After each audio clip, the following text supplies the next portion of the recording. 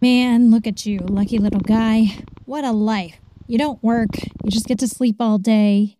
You get to watch Life of a Cat. Can we trade places?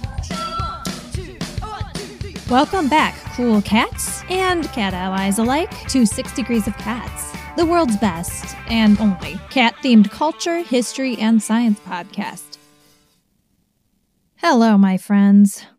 Here on Turtle Island, from where I broadcast, Lenapehoking to be exact, New York, the USA to be modern, it is the time of the year when the air shifts.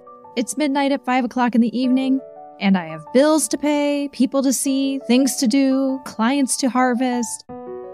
It's all a lot. I just kind of feel helpless. But then, I look to my right, my little fur ball peacefully resting. What a life to be a cat, am I right? Sleeping all day, eating a lot, going back to sleep. Sounds like a great vacation. Or is it? That's not really the life that my little wildcat's ancestors lived. I may have forgotten to mention this, but I'm not actually a cat. So while I'd love to live the life I've given Binky and Snuggles, is that really what they'd prefer? In this episode, we're going to ask the big questions. Is this life that we give a cat what they really want? Deep questions call for deep, out-of-the-box thinkers in the world of philosophy, the pursuit of knowledge. Am I right? Absolutely. Thanks, Dr. Levin. You may remember Dr. Levin from our Season 1 finale. I'm Abby Levin. My pronouns are she and her. I am an associate professor of philosophy at Niagara University. Philosophy at its best is about really thinking outside the box, really free thinking. The big picture kind of back in ancient Athens kind of thing is just that, is that out of the box kind of thinking. Greece. Thinkers in Greece were in conversation with many folks across the world, like those in the Islamic world. And we know from our episode featuring Dr. Ali Alomi on the Golden Age of Islam that the Islamic world was in touch with the Indic, the African, the Chinese, and other worlds as well. As an example of these exchanges, we can trace the lineage of our current philosophy of law all the way back to the Code of Hammurabi, one of the longest legal documents from the Bronze Era in Babylon. So yeah, Greece. We did stop off in Greece in Season 1 to talk about the god of earthly pleasures, Dionysus, and it's now time to bring it to Earth to hear from some mere male mortals, who, to this day, get a lot of credit for the modern understanding of philosophy in theory and application. Dudes like Socrates, the father of so-called Western philosophy, his student Plato, and Aristotle. You may imagine these folks as portrayed in classical art and marble busts, barefoot, enrobed in a white toga, walking around the town square, lecturing their group of nubile young dude acolytes and talking a lot. But you know what's missing from that visual? Okay, yeah, women, obviously. But also, look down. Is that a kitten rolling around under that guy's toga?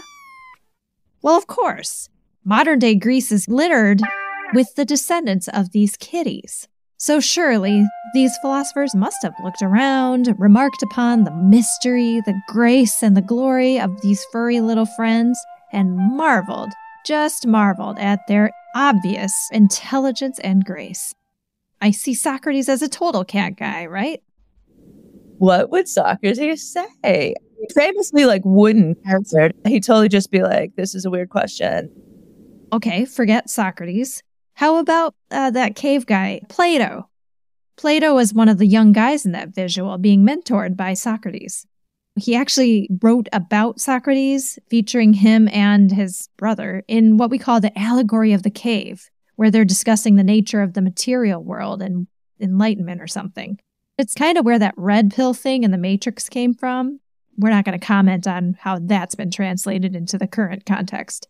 Anyway, I figure, Plato must have seen the shadow of a kitty against the beautiful Athenian sunset, and Bada bing. The allegory of the cave. Right? Silent on animals as far as I know. What is up with that? Greece was the spot, or right next to the spot, where cats and humans first connected. Didn't they discover this burial site in Cyprus? Last chance, Greece. Aristotle. Did he think of cats at all? Definitely Aristotle was like, it's worth studying animals. I think he wrote a whole book about horse physiology. He might as well have written a book about cat physiology. Like, he was interested in being... How can you coexist with so many animals running around that look like cats and not be endlessly curious about them? Okay, forget the Greeks helping us figure out how to better honor or even understand what cats actually want or need. This shouldn't be surprising. We did mention right off the bat in this podcast that texts from the Western canon just don't mention kitty cats. They do talk about lions, but not Felis catus. Anyway, where was I? Ah, yes. Philosophy. Right. Let's skip ahead a few centuries and, we're going to stay in Europe, but head north a little bit. Why north? Well, when I started thinking about philosophy and shook the little filing cabinet in my brain open, amidst the cobwebs and cat hairballs in there, this one word kept surfacing over and over. Duty, duty, duty, duty, duty. It's basically a term in deontological ethics or Kantian ethics that holds that certain beings are bearers of rights and then other beings are holders of duties to protect those rights. So basically, rights and duties are corollary to each other. So if I have a right to private property, then you have a duty not to trespass on my property. Kantian, why does that... Ah, right. Immanuel Kant. I can't believe I forgot about this 18th century Prussian, not Russian, philosopher. Yeah, Kant's duty stuff was kind of a big deal. Let me not bore you with me trying to explain that and pass the mic back to a real pro, Dr. Levin, on all of this. Duties and rights can be positive or negative. So if I have a right to private property, your duty is a negative one, meaning you just have to not trespass. The negative is withhold from trespassing. If I have a right to healthcare, then the state has a positive duty to build me a hospital and provide me a doctor. Positive means you're actually doing something. If one agent has a right, then the other agent has a duty not to violate that right. For every right, there is a corresponding duty.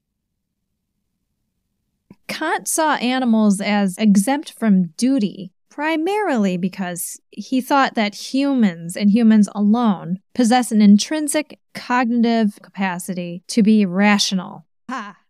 Let's just call that intelligence. I'd be the last one to say that cats don't have intelligence. But for the purposes of our discussion, I don't think anybody on here is going to say that your cat is going to sit here, listen to the podcast, appreciate how great it is, and understand the concept of duty.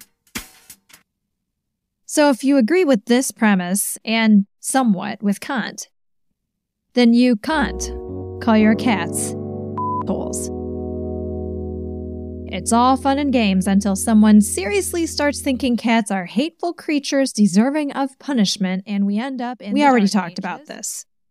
At least Kant's stance on animals shows some progress from previous European dudes like this wise guy. A famous Western philosopher, René Descartes, thought that animals are like automatons, sort of like robots where they don't have any inner life. That, they don't really feel pain, they don't really suffer, they're kind of dumb. It's really, really not true. It's so patently obvious how intelligent and how feeling they are. I could not agree more. That was our second expert. I'm Janet Gyatso, and I'm writing a book on animal ethics.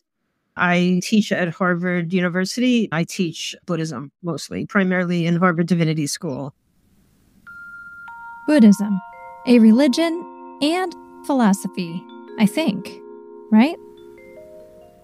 Religion is a very broad word. It's very interdisciplinary and has a lot of different things in it. All religions have philosophy. They all have ritual. They all have practices. They all have doctrines. They all have types of discipline. They all have scripture. They all have narrative. So philosophy is one part. Thank you, Dr. Gyatso. For the record, both of our experts just happen to be practitioners of Buddhism. Why didn't I start there? It's so obvious. Buddhism totally favors cats, I know that. No, I don't think that is true. I think in East Asian countries, which tend to be Buddhist, there is a love of cats. Really wonderful paintings and images of cats in both Korean art and Japanese art. So people of some cultures really appreciate cats, but it's not really a Buddhist thing per se. I need to sit down for what's going to be shared next. Tibetans sometimes say that cats are sinful because they're hunters and they kill all the time. Yeah, they're reviled in Buddhism in Japan. There actually were quite a few monastery cats, but it was said that cats are not animals who could hear the Dharma and would never listen to the Buddhist teachings. Even if it looks like cats are meditating? So traditionally, meditation is a very advanced practice. The average layperson would not do meditation. In modern times, it's become this, sort of popular thing. Mindfulness is not even Buddhist per se, just, using that kind of practice. That's not the criteria that makes you a Buddhist by meditating. What about those images of those monks? How about the Dalai Lama, the spiritual leader of the dominant school of Tibetan Buddhism? I think he has a cat. It's not like Tibetans don't like cats. When I traveled in Tibet several times, it turns out that nuns or older women, like meditators, tend to have cats where they live. So it doesn't mean that they don't like cats. It's just like part of the rhetoric of, there's the predator animals and prey animals. And so anyone who kills an animal would be sinful, which would include humans. Meat eating is considered to be sinful. But that doesn't mean that people are consistent about it. Thank you, Dr. Gyatso. Well, bear with me, folks. I know it seems like we've taken a few steps back in getting a philosopher's take on cats, but the path to enlightenment is nonlinear, and as advised by a very famous philosopher and religious leader who did love cats, let's continue seeking knowledge, even if it's in China, after the break.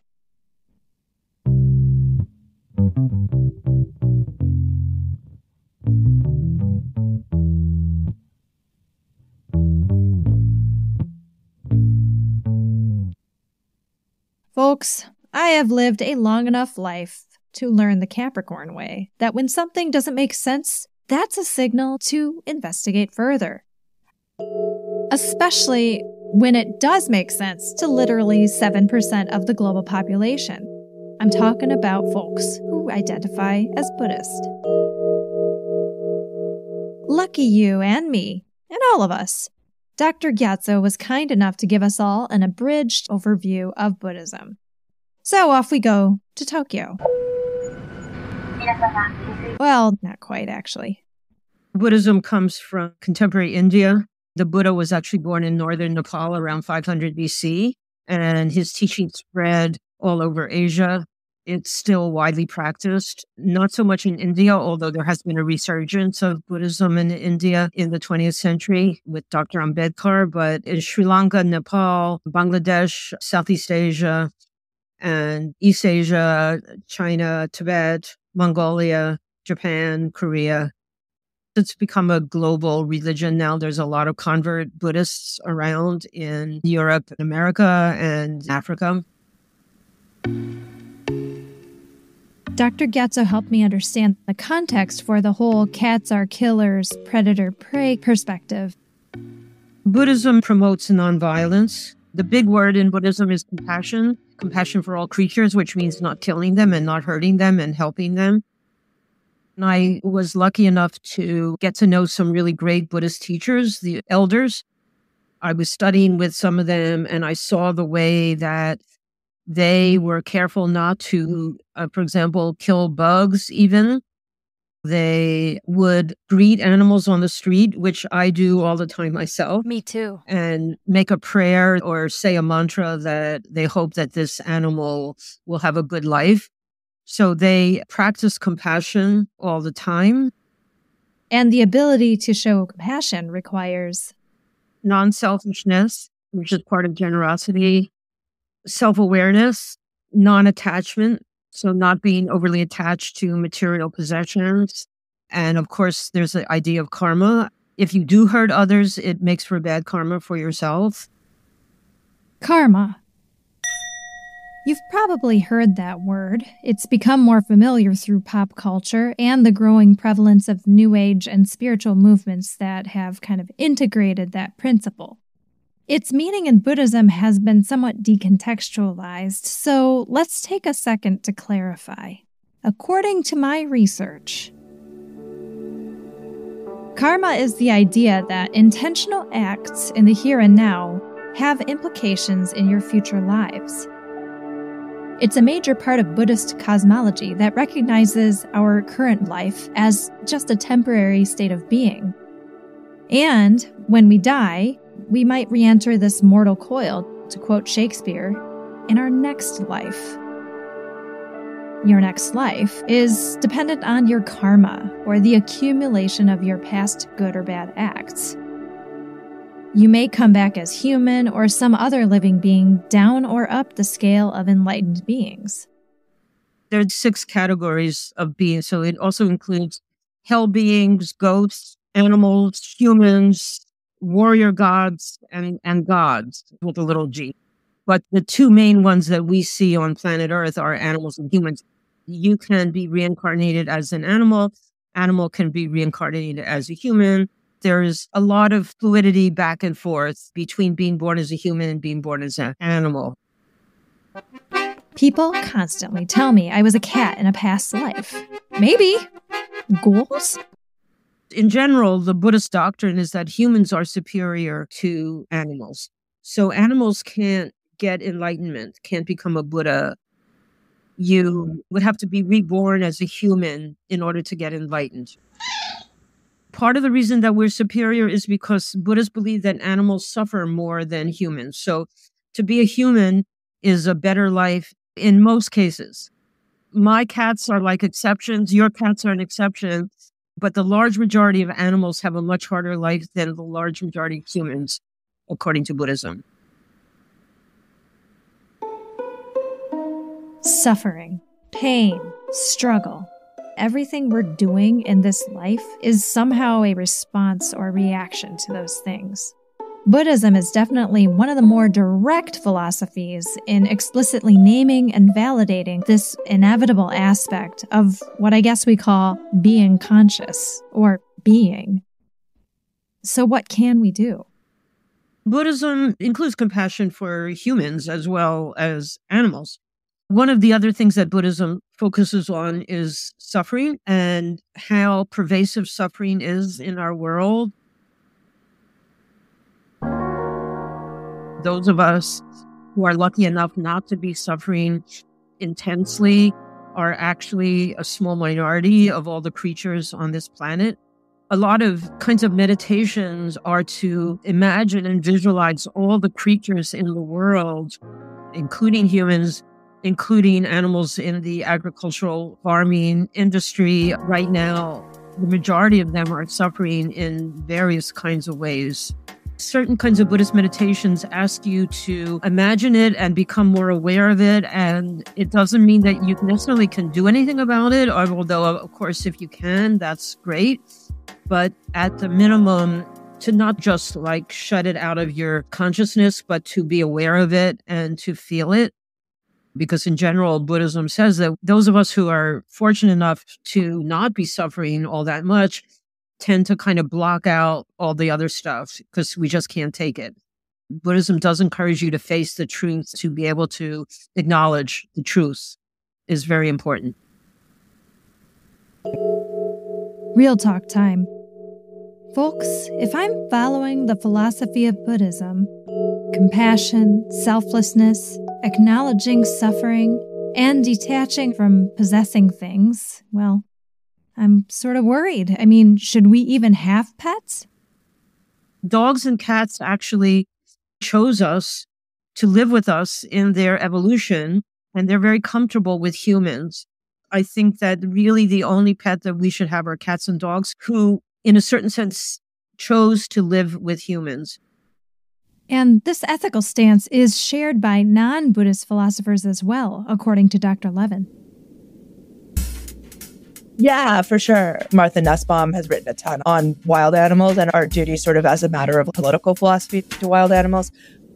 Should you own a cat? I think there would be space in her theory for, yes, you should own a cat.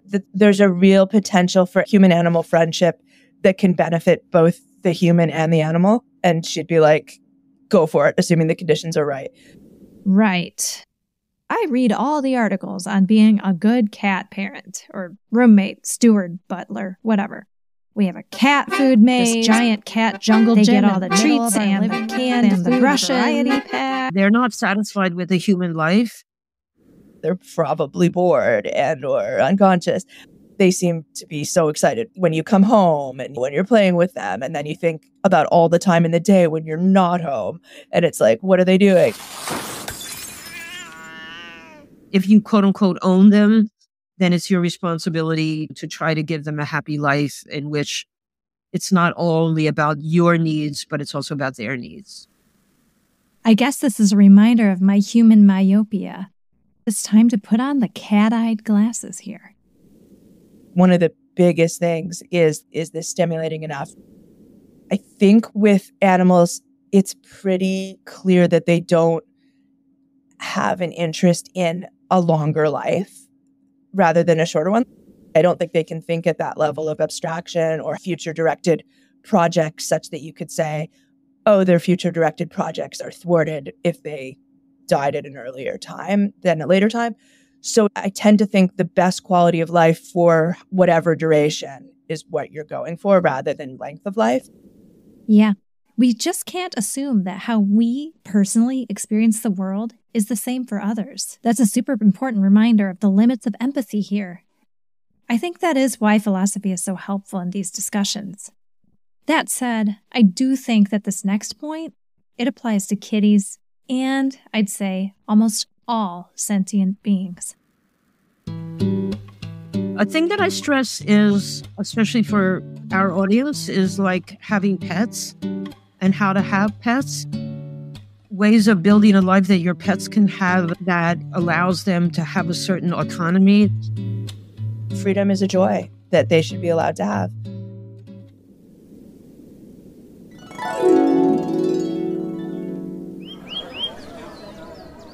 Imagine, if you will, a city cat, perhaps in Athens, San Juan, Rome, Bangkok, Kigali, Cairo, living moment to moment, sunbathing on city rooftops, chasing rodents, catching fish, and dodging danger, socializing, playing, constant excitement, every day a new day. Yes, at the risk of the cruelty of the elements or mean encounters or a hungry stomach, but still.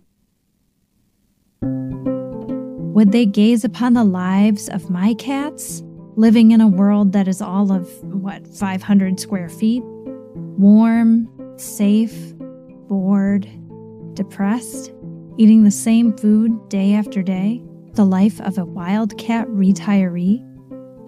Where would they find themselves on the matrix of happiness, security, and freedom? Come to think of it, where would you?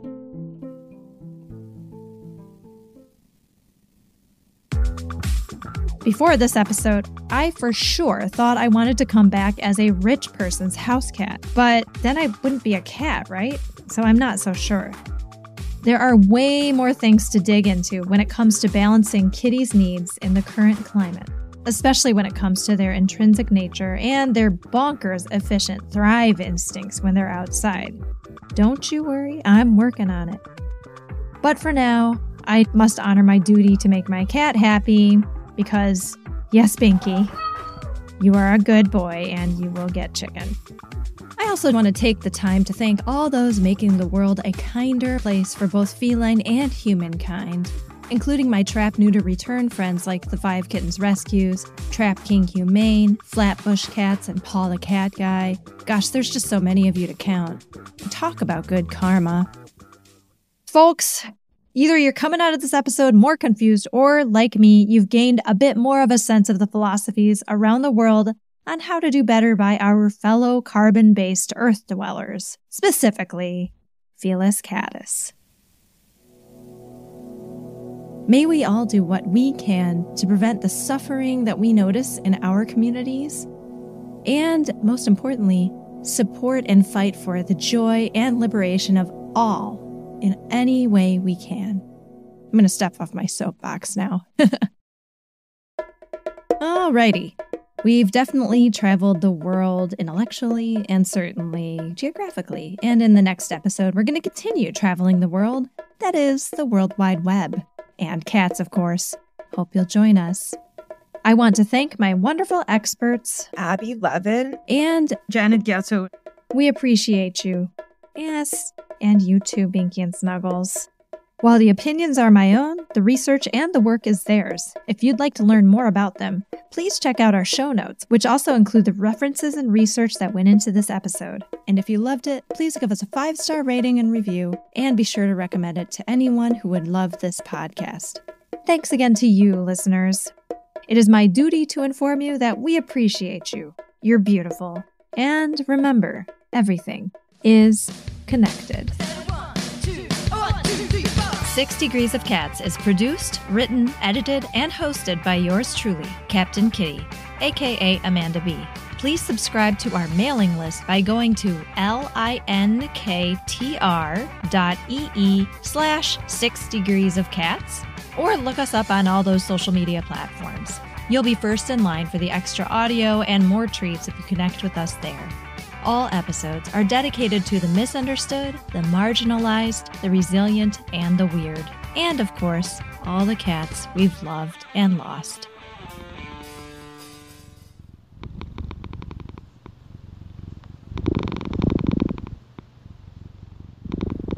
I was about 3 years old, maybe at the oldest, and I was with my family. We were at my grandmother's house, and we were having a picnic on the lawn outside their house, and there was a cat, and I ran over to it.